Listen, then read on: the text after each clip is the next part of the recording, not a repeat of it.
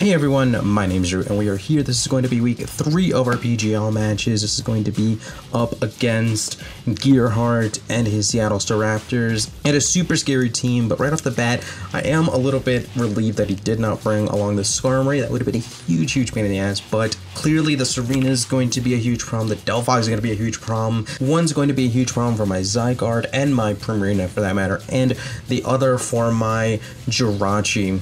So hopefully we can play around that. The Mimikyu, of course, is going to be a huge pain. Mimikyu is really good in this format, in my opinion. But I think my team matches up well. I did do a last-second swap over to a Specs Primarina, as well as a Specs Hydreigon.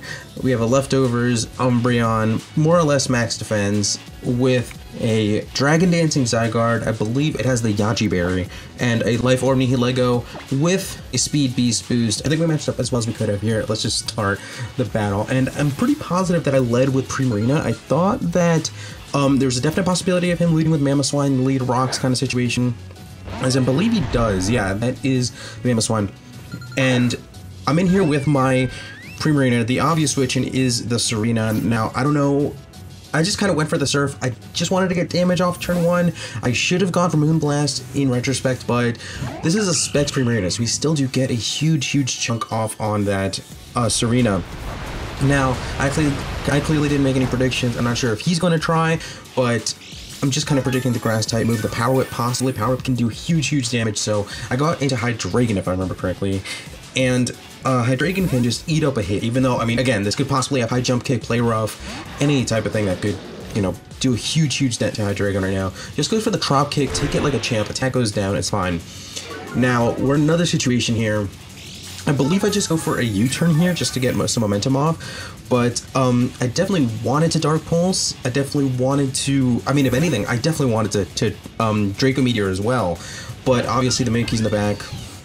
There was a bit just too much to really be fearful of, and I also wanted a Fire Blast, but in any case, he obviously expected the Fire Blast, goes into the Delphox, but I just U-turn, get some more momentum. Now, here's where I try to make a play. I kind of felt that the Serena was going to come back in, and I go for the Moonblast. So I end up going for the Moonblast on the switch, and right now, in all honesty, I'm feeling fan-freaking-tastic about calling that switch in and being able to take out that Serena.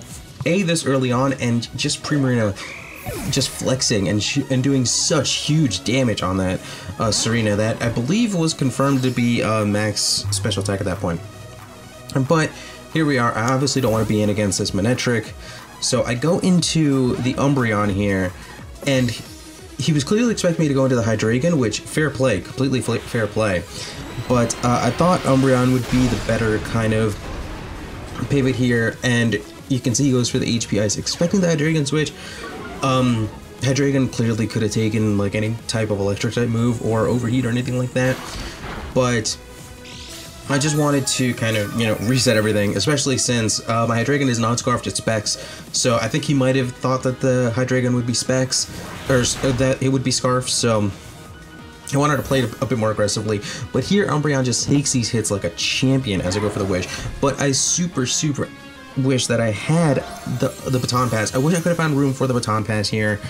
I ended up giving up the Baton Pass slot that I was considering for Heal Bell, just in case anything happened that I didn't really see coming, but I ended up not doing it.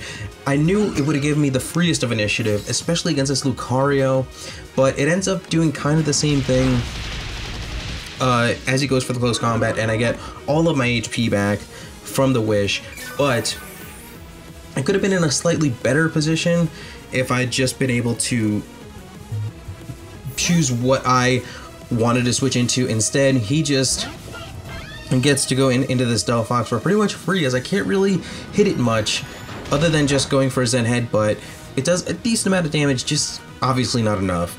I have to switch out here, and I believe, I go into the Nihilego here, and I believe he just burns me. He tried to burn the Jirachi in that situation, and this is a moment where I actually just kind of forgot how fast Delphox was. I believe Delphox is base 104. I have a Delphox in the UBL, but for whatever reason, it just kind of, if anything, I forgot that Nihilego is base 103, and that Delphox has one base point over and just destroys me with a Psyshock. If anything, when I saw Psyshock, even though like I messed up and I let this Delphox outspeed me, it kind of messed me up that Psyshock did that much. I know it's super effective and I know it's hits on the physical side, but yikes. Then I go into Zygarde and I immediately recognize that's a mistake. I was hopefully, I thought maybe I could like bluff the Lumberry or something like that, but I immediately recognized that I made a mistake because he just revealed Will-O-Wisp, and I had a double for no reason into the Hydreigon.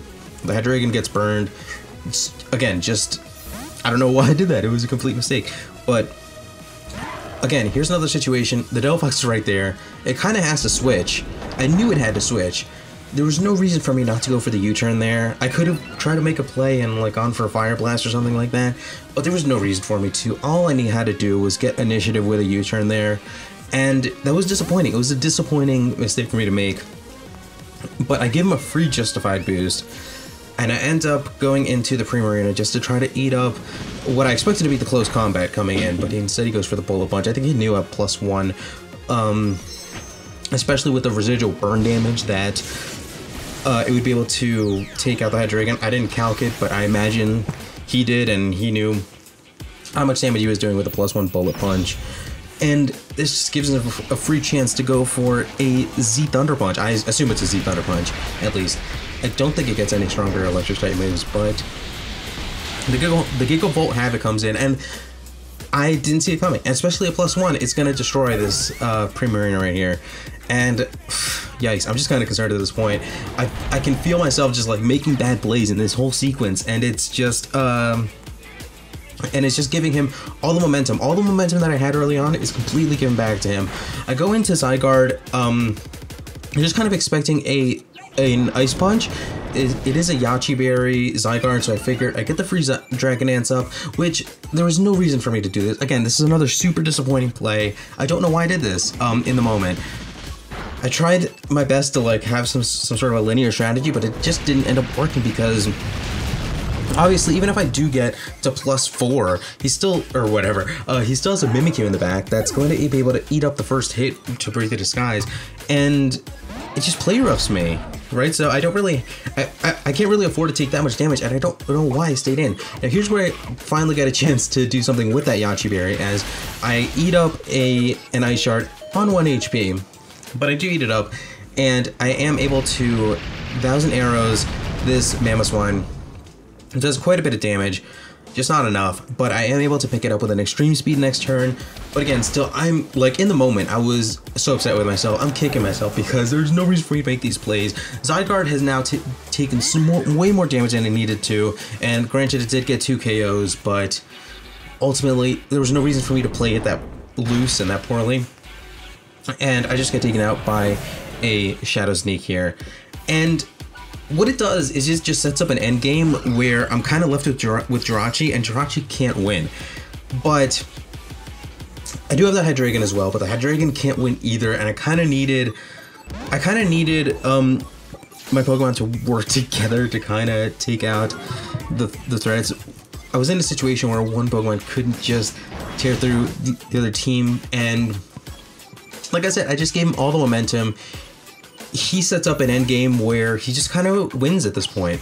And I try to go into this thing. I believe he just calls the Volt Switch here. And at this point, it's kind of over. It's not quite over, but it would take a lot for me to win at this point. And I kind of felt the Swords Dance coming here, so I tried to at least make somewhat of a play. And just foul play here. Not try to do anything, you know, cute, just break the disguise so that maybe, just maybe, Jirachi can clutch this out in the end.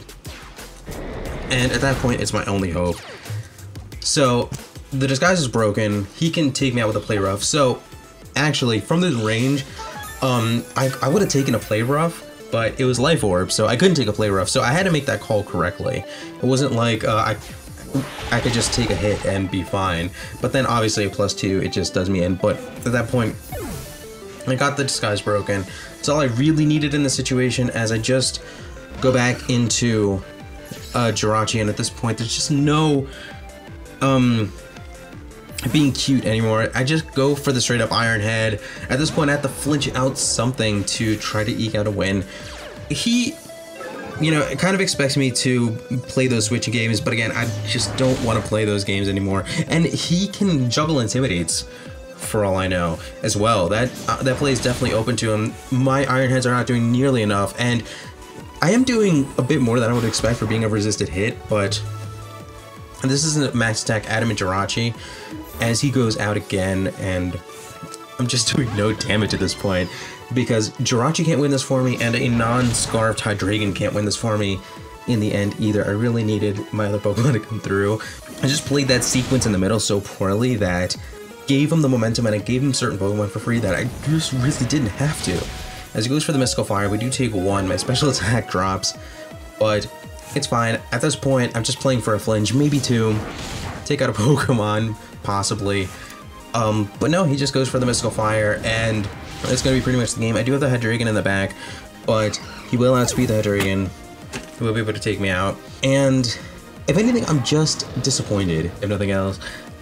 I made some plays that I really didn't have to make, and I just gave him all the momentum in the world that I really didn't have to. I had some plays where I tried to call them and I tried to anticipate what he was going to do, but there was no reason for me to do that. All I had to do was click U-turn, live to play another turn, and I would have at least kept myself a step ahead instead of just kind of falling backwards. If he just makes, you know, a basic read, like that Lucario play is a perfect example, where I got aggressive. I tried to hit the Delphox that was right in front of me when I knew in my head that the Lucario could and should have justified, and when all I had to do was click U-turn and give myself a little bit of momentum, I didn't. And then of course the way that I played that Zygarde was really just disappointing. I'm not upset at all that I lost, but that was a really disappointing way to play and to lose. But with that, thank you guys so much for watching. We'll be back again with some more battles, of course, and of course GG to Gearhart. It will definitely recover.